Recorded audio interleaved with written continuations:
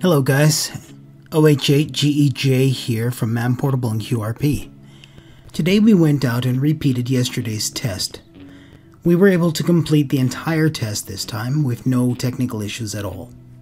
So we were able to go through the FT817's entire power range, 500 milliwatts, 1 watts, 2.5 watts, and 5 watts.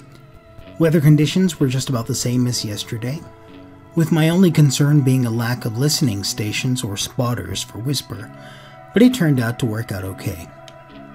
There were no problems sending out our frames this time, and Whisper Beacon for Android worked flawlessly.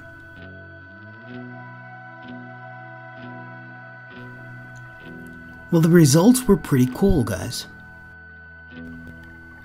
We had a pattern that spanned the United Kingdom to Italy and Sardinia. From the plots on the map, I almost want to say the signal path favors coastal regions of other countries. Maybe it's better to reserve judgment until we do all the other bands, but I'd like your feedback on that idea. From the list of spotters, we can see that the furthest station was 3,088 kilometers, and that was to Sardinia using 5 and 2 watts. Not bad, I think. What do you think? Well, Italy, Sardinia, United Kingdom. Not bad for an antenna that's not supposed to work. Tomorrow or the next day I'll do the same on 17 meters and post the results. Alright guys, that's the end of the video. Thank you for watching, thanks for the support. Thumbs up please, I would appreciate that. And we look forward to seeing you in the next video. 73 and good DX.